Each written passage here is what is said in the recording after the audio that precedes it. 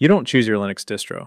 Your distro chooses you, like a wand in Harry Potter, but with more command line rage and fewer sparks. And it says more about you than your Zodiac ever could. Ubuntu? That's a Virgo in denial. Kali? Big Scorpio energy. Today, we're diving straight into the psychological data swamp of Linux users. Let's get weird. First up, Ubuntu. You wanted Linux, but also the ability to open a browser without crying. So you took the path of least resistance. You're the Whole Foods of distros, polished, convenient, and maybe a bit smug. Everything works, it looks good, you tell people you run Linux, but what you really mean is, I run a glorified Chrome OS with sudo access. You did not scale Mount Doom to install audio drivers. You wanted a Zen garden, not a battlefield. And now you have 6 different snap versions of VLC because you clicked install like a maniac. Ubuntu users value peace, predictable UI, and software centers that look like app stores. You want to be free, but not like terminal-only free. You believe in stable, drama-free computing,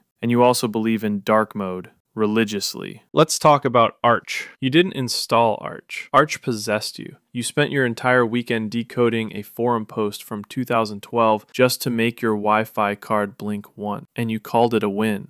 Arch users don't use Linux, they summon it. You built your system from scratch like a mad scientist. Your theme? Unrecognizable fonts. Your window manager? Written in Lua, configured with blood, and operated via Morse code. Your rice? A visual masterpiece. You turned your ThinkPad into a cyberpunk altar. People ask what distro you use, and you just whisper, "It's not about the distro, it's about the journey." You're not running Linux. You're ritualizing digital existence. Next. Kali Linux. You watched one season of Mr. Robot and said, yup, time to breach NASA. Your desktop wallpaper is a Matrix GIF. You don't know what half the tools do, but you ran Nmap on your smart toaster and called it a pen test. You list ethical hacker in your bio, but your only real exploit was figuring out your school's Wi-Fi password was password123. Everyone tells you Kali isn't meant for daily use, but you're out here using it to play Spotify and write essays. You're Googling how to install Chrome in a distro meant for cyber warfare. It's Fedora time. You tell people you use Fedora because it's bleeding edge.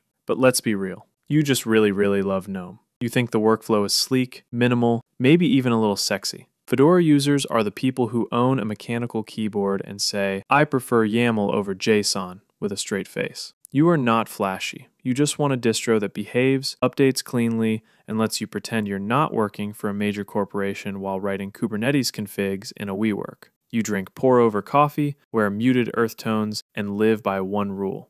If it's not modular, I don't want it. Debian users. You didn't come here to experiment. You came here for order. You value uptime more than sleep. You've been running the same install for 7 years, and it's still rock solid. You don't chase trends. You chase system logs. Your setup is 100% terminal, and you read man pages like bedtime stories. APT is your religion. Stability is your gospel. When others upgrade, you scoff. You don't reboot unless it's a matter of national security. Now let's discuss about Gentoo. You didn't install Gentoo, you compiled it from atoms. Your entire OS took 3 days to build, and you loved every agonizing second. You live for the configure flag. You enjoy pain, not just any pain, but optimizable pain. You think source code is a love language. You know more about your CPU architecture than your own star sign. Gentoo users don't use operating system. They curate ecosystems. OpenSUSE enters the chat. You're that one friend who shows up to the party with artisanal cheese and a professional networking plan.